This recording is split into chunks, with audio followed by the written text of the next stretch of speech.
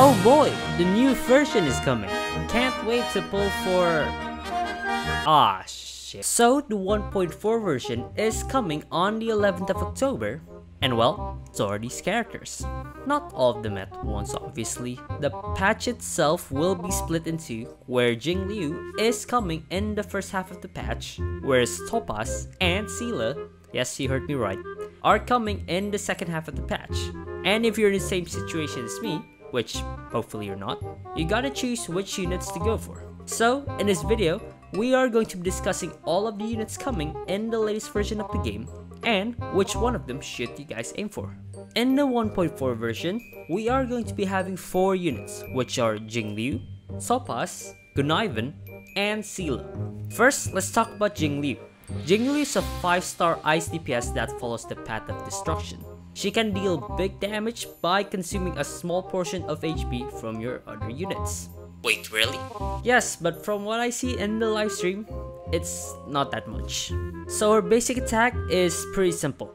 She will deal ice damage to a single unit on the field. Her skill will pretty much do the same thing though, just much stronger, and she also gains 1 stack of hold on 1 sec. Syzygy. Yeah, I don't know, man. Her ultimate will deal ice damage to a single enemy and the enemies beside it, therefore making this attack a burst AoE type attack. Plus, she will also gain 1 stack of Syzygy as well. Now these stacks are actually the ones that will boost her damage by a lot. When Jing Liu has 2 stacks of Syzygy, she will enter an enhanced state where all of her attacks will consume the HP of your other allies, but in doing so increases her attack as well. And yes, it's for both of her skill and ultimate. During this state, her skill will be enhanced, making it a burst AoE style attack similar to her ultimate, and she will not be consuming skill points. Instead, she will consume the Syzygy stacks that is currently available, and when the stack reaches 0, she'll revert back to her normal form. So when I first saw her kit and her mechanics, I can see that she is similar to Blade in a way, with all the enhanced attack and AoE skills. But she does need more investment than him in terms of gears. Also, I think that she will pair up pretty nicely with Fushuan, since Fushuan can temporarily increase the HP of your allies, therefore enabling Jing Liu to consume more HP and increase her attack even more. To be fair, with those, you can take away all of my HP, baby. Okay, enough of Jing Liu. Let's talk about Topaz. So Topaz is a 5-star fire DPS following the path of the hunt. Even though she follows the path of the hunt, most of her damage came from her follow-up attack partner, Numbi, which is first of its kind. Her skill will inflict an enemy with the Proof of Depth status. Now, enemies that are currently in this state will receive more damage from follow-up attacks, whether it's from Numbi or from other allies. After inflicting the enemy with this state, Numbi will immediately attack the enemy, and if none of the enemies on the field have this state, Topaz will randomly inflict the Proof of Depth status to a random enemy at the start of an ally's turn. So here's the thing about the Proof of Depth status that Topaz inflicts. Essentially, this status is like a target for Numbi to attack, and boy that thing will attack.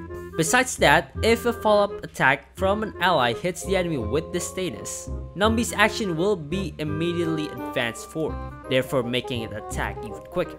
Sounds correct, right? Well, wait until you see her ultimate. So her ultimate is more like a buff instead of actually attacking enemies. Well, it only buffs the Trotter though, so don't get your hopes up. Her ultimate will boost Numbi's damage and crit damage, plus in this state, every time an enemy with the Proof of Depth status got hit by an ally, Numbi's attack will be advanced forward. Before, only follow-up damage can do this. God, this is just OP. Other than that though, one more thing that makes Topaz so great is that this. During the Topaz banner, there will be a second banner that you can pull for, which is Seele. And you can also pull for Guinaifen as one of the 4 stars in both banners. So TLDR, Seele is a 5-star quantum DPS that follows the path of the hunt. She's mostly a single target DPS, but also works really well in AoE stages due to her talent that allows her to move again if she eliminates an enemy. And she is also one of the core members of the Mono Quantum team. By the way, if you guys want to know more info about the Mono Quantum team, you guys can check out the video on the top right corner of your screen. And in the meantime, subscribe. The latest 4-star unit, Guinaifen, is a fire sub-DPS unit running on the Nihility path. And from what I see, she'll inflict damage over time to the enemies, and the Fire Kiss effect, which will increase damage received of the enemies inflicted with this effect. So, if you're broke like me, on Jades I mean, nothing more, which one should you guys aim for?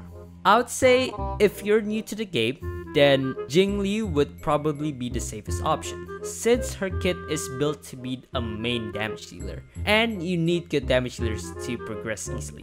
Her team comp is also fairly simple one. All you need is the usual buffer healer defensive support team comp, and you should be good to go.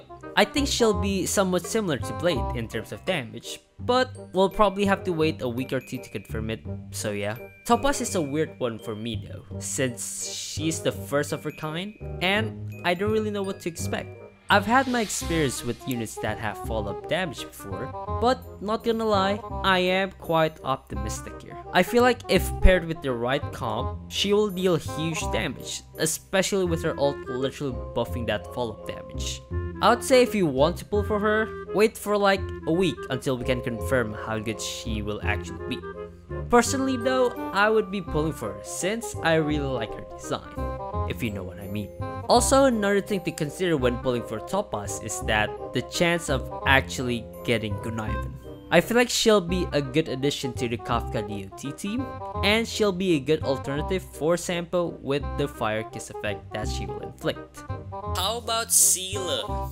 Well, Seele is a certified badass DPS in the Honkai Star Rail community, and personally, she's a really good unit to have, but she's not the best. I know I've said it.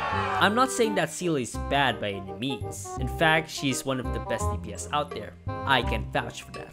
It's just that with the release of other DPS characters like Dan Heng, Blade, and quite possibly Jing Liu, she might fall down the pecking order a bit.